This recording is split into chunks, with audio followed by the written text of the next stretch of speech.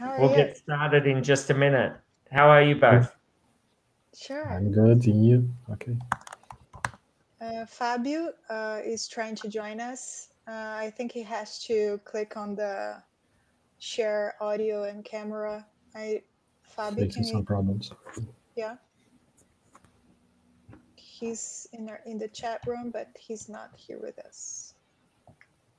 Yeah. Yeah. Are you hearing me? Yes. Yeah. Sorry about that. I had some trouble. No worries. You're perfectly on time. We're just about to get started. Okay, sorry. No worries. Hey everyone, my name's Mark Boyd. I'll be your moderator for this session. I use the pronouns he and him.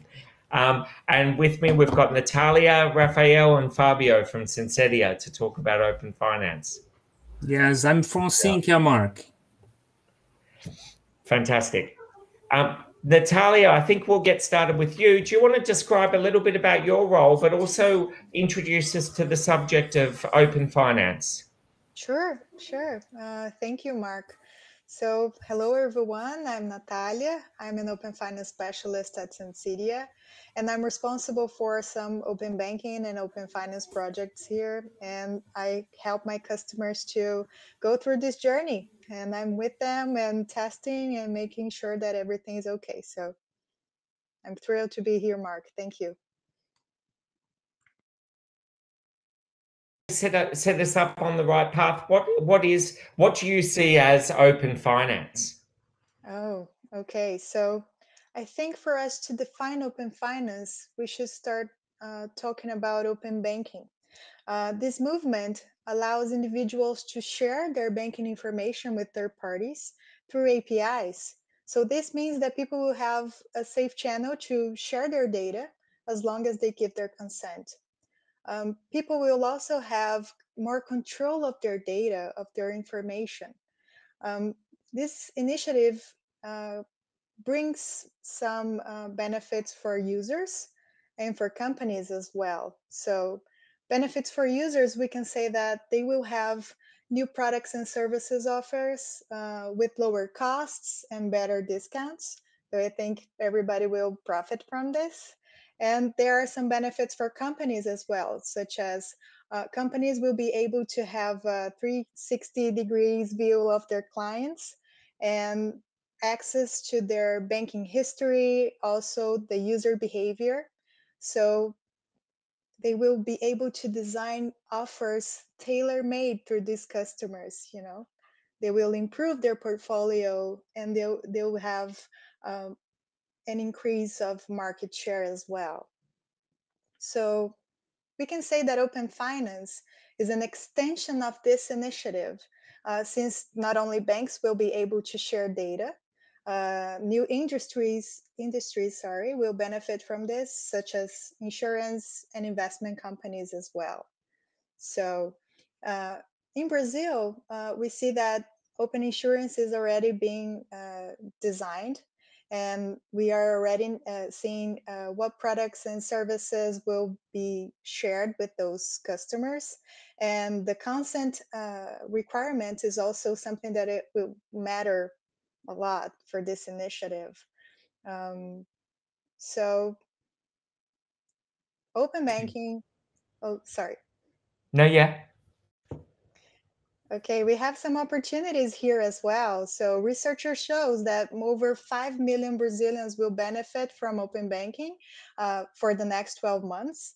And over 800 new fintechs will be created as well. So I think it's going to be a very good opportunity for everybody. Now introduce Fabio. Fabio, could you tell us a little bit about your role? Thanks, and building on what Natalia has outlined for us as the introduction. Why now with open finance? How should startups who are maybe not even part of the financial services industry, how should they be thinking about open finance and where to connect with it? And for those who are in the insurance and in some of those other fields that Natalia has described, what's their first step in getting involved in open finance? Yes, thank you, Mark. Thank you, Natalia, Rafael. Thank you, people. Good afternoon. I'm Fabio Gonsalez. I'm a director from Sinqia. I'm in charge of developing new business, developing new services, and I'm also the founder of the FinTech Lab, a portal where we share information on our FinTech ecosystem here in Brazil. Let's try to explore more open finance in building on what Natalia said and what the question you have. I think we need open finance. We need open banking. I think we need to provide more and better financial services to our customers. I think this is why we need open banking and open finance. I think we have through that an opportunity to include unbanked people, unbanked ones, giving them access to investment, to credit, consumption, financial education, insurance, and other benefits on financial services inclusion. But we also have the opportunity to reduce the overall cost of the ecosystem, of financial ecosystem, reduce the complexity of our transactions and processes. And there is another point that I should mention here, maybe to include also creative and good and creative business idea from the fintechs and from the entrepreneurs. I think open banking will allow that. And also push the incumbents, the traditional banks, to be more efficient and to deliver better services to us. I think this is why here in Brazil we see open banking making a huge sense for our markets. It's like a question of efficiency also, not only servicing good, better our customers, but also giving efficiency to the systems. So I think I believe open finance is about people and business and data at the end. Of course, regulation and technology play fundamental roles here. I think API technology gives us connection, gives us control, and regulation makes this game more fair. It's important to have regulators on the game here. So I think this is why open banking makes sense for us, and to open finance mainly. So including all those services here and giving us a sense of going beyond banking through finance and being best for our clients, customers. Interesting. Rafael, you're working around the implementations of open banking and open finance with customers, aren't you? What's the, can you tell us about that journey? How do you work with a customer around implementing the open finance opportunities that Fabio and Natalia have described? Well, first, hello to all. Well, introducing myself, I am head of solutions here in Brazil. I'm responsible for an entire team of solutions architect that is on a day-by-day discussion how to implementing technologies and solutions, the open banking, open finance, open insurance stuff. The first thing that we need to understand when we need to implement an open finance platform or solutions is thinking about the layers, how to position the things on in the right way, on the right blocks. For example, if you think as the fundamental layers, we have a layer of the as we said, as we can describe as a consumer layer, where is the retailer, the payment initiators, and I mean everyone. We want to in the ecosystem. We want to consume data and services is on the consumer layer. On the other hand, we have the provider layer, that is where the banking, insurance company, and other kind of open finance provider will still live on. And we have a third layer that we could describe as the regulatory layer. Is where the central bank or regulatory center and things like that are put on. Well, so that we need to think fundamental open finance layer to interact with the consumer layer, the provider layer, so in the regulatory layer too. This open finance layer, we need to understand how is the main capabilities of this open finance layer. The main thing, the main capability should be, of course, open APIs, because the APIs will enable the integration with the consumer layers, and also the layer where resides everything about the regulatory stuffs. This capability of the open API, we need to think this open API should address the regulatory sentences, but also we needed to think beyond the regulatory, because the capability to expose the service and data through open APIs should, of course, to address regulatory issues, but also provide the new product, new services through the APIs. So this is the first one. The second one, capability of this open finance layer, is related to the security. Because of course, if you want to expose data and services, we need to think about the security and other kind of mechanism that we need to address here. Also, we need the third one capability, I would say, should be authorization and consent services, because once when we are talking about the data, especially about customer data, and also about the services, the end users and the people must to authorize and consent the use of the data, and also allow and consent about transactions that they are doing here. The fourth one, we need to think the capabilities related to connection, the integration with the backend systems, because we are creating this open finance layer to expose it to the outside environments. So we need to integrate to the car banking services, car insurance services, and services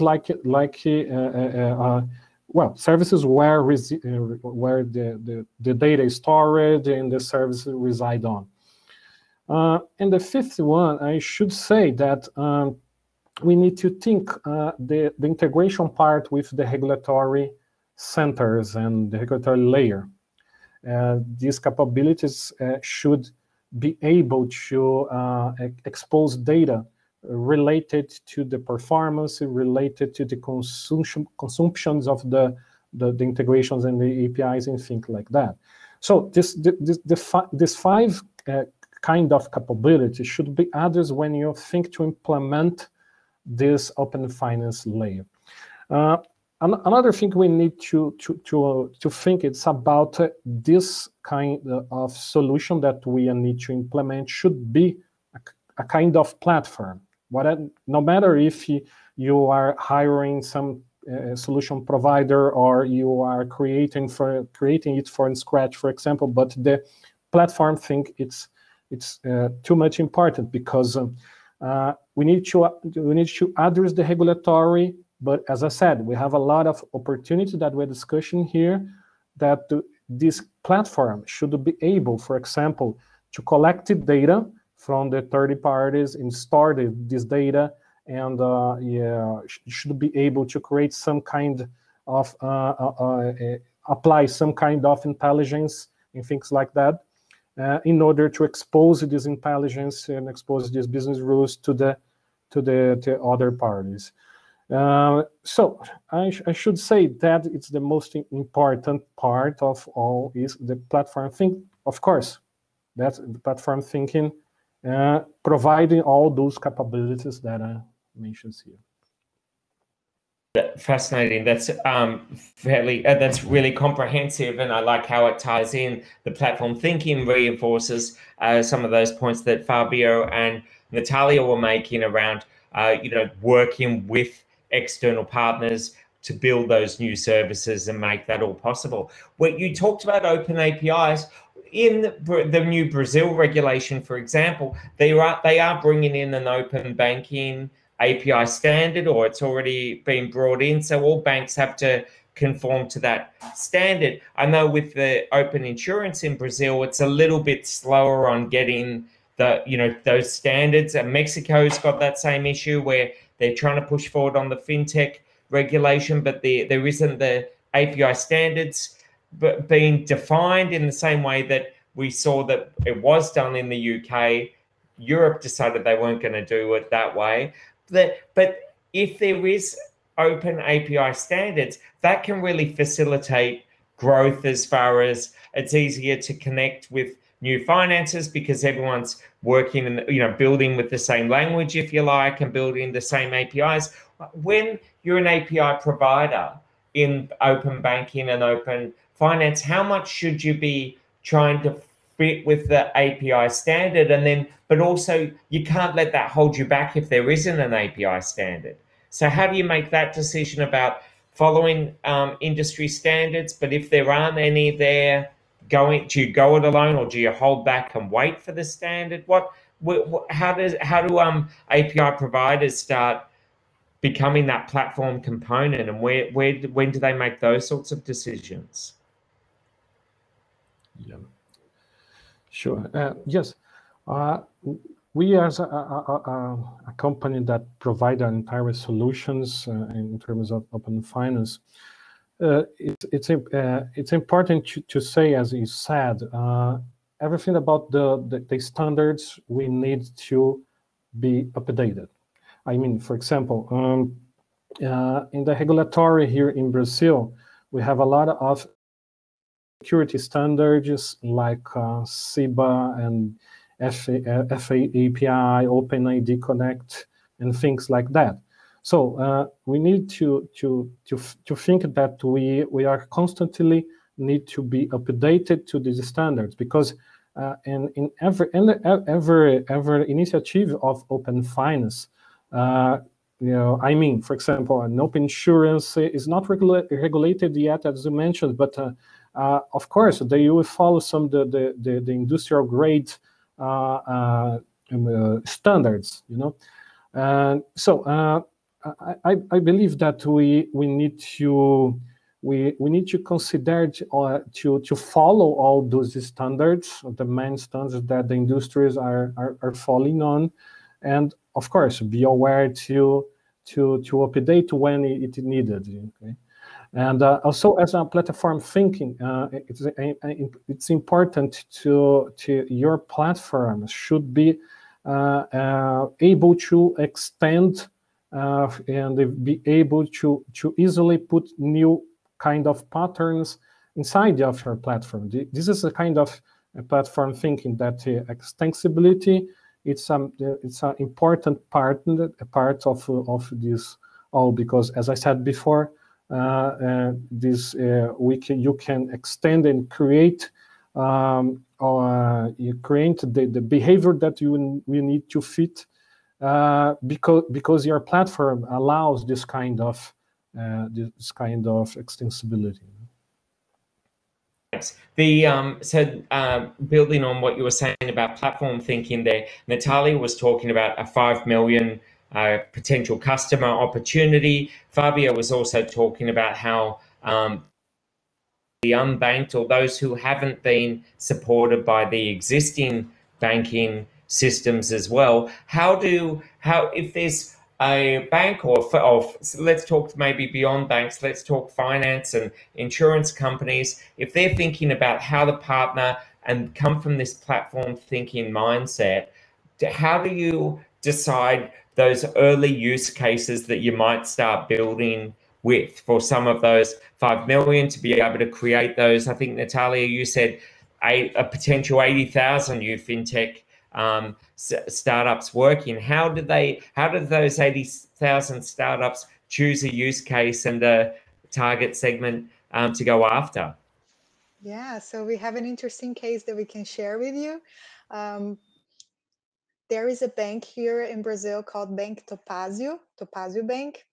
They have an offer of bank as a service, and they partner with Mercado Livre, Mercado Pago, so they can offer credit for their merchants. So it's an interesting thing that you can create new partnerships and being able to partner with other fintechs. So different kinds of services can be offered to those clients.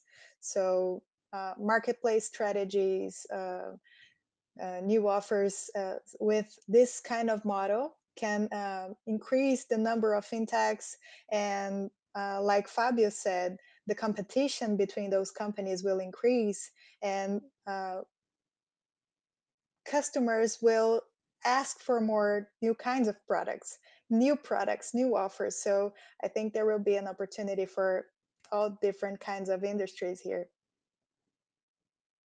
That's fantastic. Fabio, do you want to weigh in? What that makes me think of is, like, so Mercado Libre, that's fantastic that, you know, they've got this huge merchant base that's all on the platform, that's offering their services as retailers. So there's that there. You're saying that then through the bank, they're getting access to credit, because a lot of those merchants are like what they call thin file, aren't they? Like they don't have a long credit history that the banks can look at in order to be able to offer them that credit. Whereas open banking then can use a whole range of data points to be able to show the sales volume, and therefore that they can start making credit. What about then? But then you can flow on, and they would then be able to offer their customers buy now, pay later type credit services and so on. Is that how, Fabio, is that how you see some of those open finance? And then if it's a large purchase, you would get your insurance at that point as well. So do you see, is that how you're seeing it play out? You got to unmute.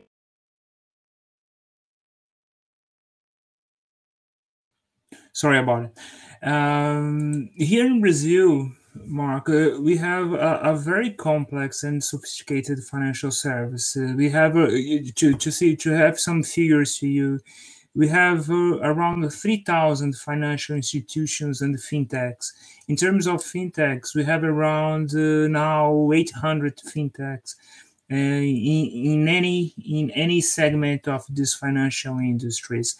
And to service them, we have around 500 tech companies to give platforms to them, to financial institutions, and to service also our population. We have 150 million people, and five or 6 million enterprises to service. So the opportunities for connection, and for example, one fintech, we can observe that in Brazil, for one fintech to focus on segment and to service this specific segment, and to have some partnership or cooperation with other companies, fintechs or not fintechs, or incumbents and so on, in order to aggregate in the offer value to final customers.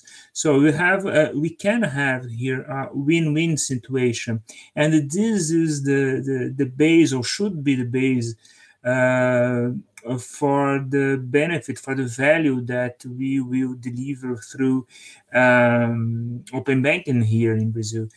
So this is again an opportunity that we have to compound and to build offerings that are unique, that are possible to service one niche or one specific segment and so on. So when you see some very regular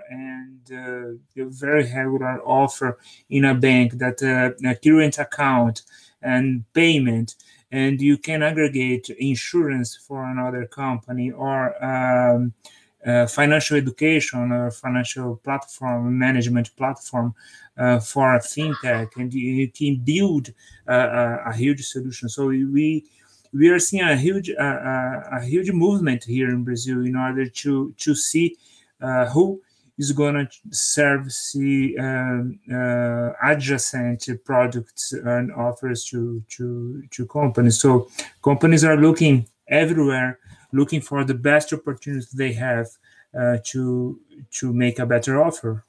Yeah. Wonderful. Thanks so much. Our time's out already. It was a fast-moving session. I think we covered a lot of ground. Thank you all so much for being. Anyone in the audience who wants to follow up, Rafael's put his email address so you can find out more about the those implementation questions. But thanks, Natalia. Thanks, Fabio. Thanks, Rafael, for a great conversation. Thank you. Mark. Thank you, Thank you, Rafael. Thank you, Natalia. Thank you.